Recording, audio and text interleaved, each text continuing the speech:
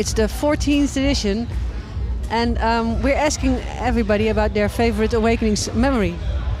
Oh, my favorite Awakenings memory is tomorrow night when I arrive here after we beat Mexico. That's my favorite Awakenings memory.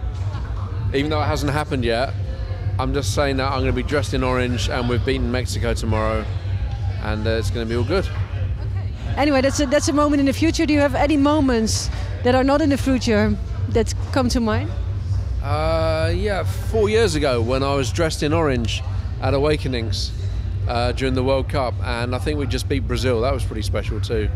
And I had loads of vuvuzelas on my sampler, so I was just playing vuvuzelas all night in the background. It's kind of funny. What was the last tune that you played before you got here? So it can be anything. Doesn't have to be techno oriented. Amazing Snakeheads. Do you know them? No. Yeah, there you go. You will.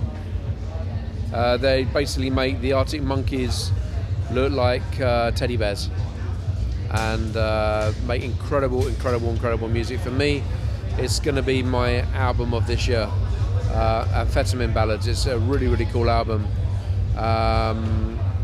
Yeah, I think it's fantastic. I mean, for me, my last album of last year was Nick Cave's album, which I still love. Push the Sky Away is fantastic, but for me this year it's Amazing Snakeheads with Amphetamine Ballads. It's like an amazing album, and that's the last thing I listened before I came here. Do you still make a lot of time to listen to new music? Do you really? Every day.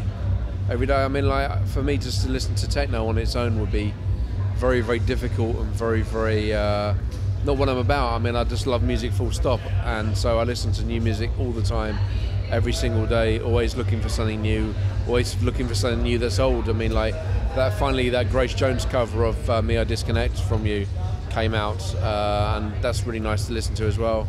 So always listen to new music all the time. What inspires you in the studio nowadays? Doing lots of different things. My studio is finally finished, and I'm getting air conditioning put in there so I can just work all the time now. And yeah, it's finally finished. It's really sounds amazing, sounds perfect, sounds better than my English studio. It's taken me a very long time to do this. Working on a boat is not easy to get the acoustics right, but it sounds fucking fantastic. And yeah, next is to do a lot of work in there, and I've got a busy July coming up. But from September, I've got quite a lot of projects lined up with bands, and going to be remixing and actually just mixing bands as well. So I'm looking forward to that massively.